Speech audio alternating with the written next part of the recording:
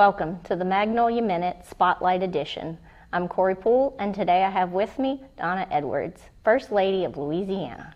How you doing? I'm wonderful. Glad to be here. Yes. So what brings you to Natchitoches? Well, I'm here in support of the CASA event they're having here tonight, and excited to be here to support their efforts. You know, CASA is just a wonderful program across our state, and they do amazing things with our children, and the fact that they're volunteers, you know, supporting our children in such circumstances that are, you know, very difficult.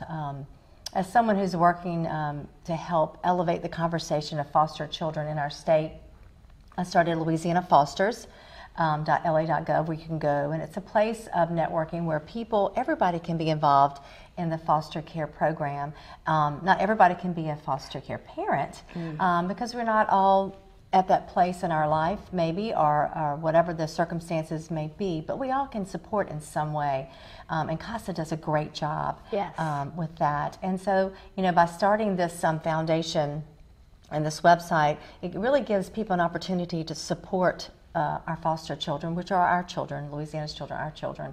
And so it says, you know, whether you can possibly consider giving of your resources, maybe you can give of your time.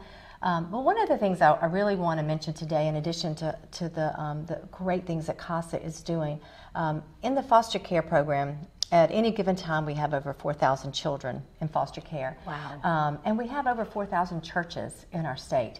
And so I don't think it's a coincidence that those numbers are similar. And I really believe that if every church would decide to recruit within their church a family, and that family go through the process of learning about the foster care, getting certified, and all that it entails to become a foster care parent, and then they foster a child or siblings and foster them, then the church wraps themselves around that family and that child.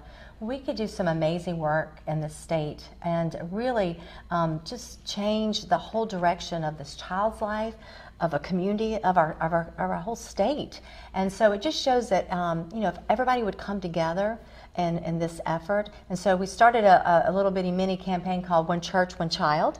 To really say that if the churches would stand up and be involved, and CASA is doing that already. You know, they're taking the mentor and the advocate for that child, and they're doing amazing work. And so to also encourage people who have the time or just have the heart to give themselves. I don't think any of us have extra time on our hands.